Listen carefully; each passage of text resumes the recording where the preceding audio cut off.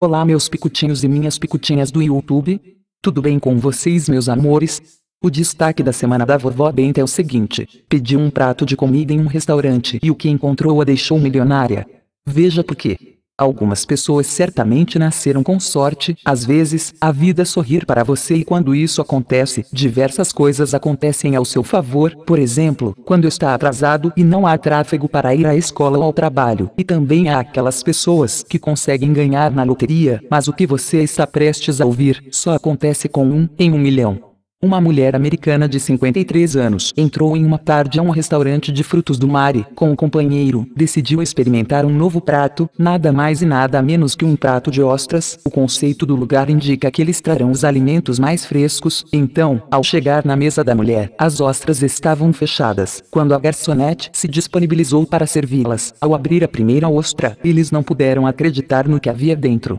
Eles levaram um susto ao ver que dentro da ostra havia 26 pérolas de diferentes tamanhos.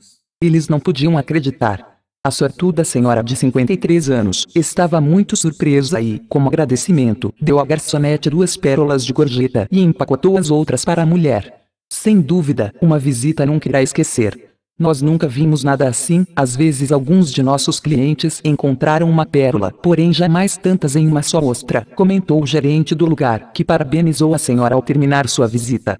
Sem dúvida, quando levantamos com o pé direito, a vida nos sorri, mas a mulher nos deixou uma lição importante, pois compartilhou um pouco de sua fortuna com a garota que estava atendendo. Sem dúvida, a mulher irá visitar este lugar com mais frequência. Eu mesma, meus picutinhos e minhas picutinhas, nunca achei nada dentro de lugar nenhum. A única coisa que já achei dentro de alimentos foi fio de cabelo. E você, o que acha? Deixe o seu comentário e não se esqueça de se inscrever no canal. Ative o sininho para receber novas notificações. Por enquanto é só. Muito obrigada a todos. Um abraço da vovó Benta. E até mais.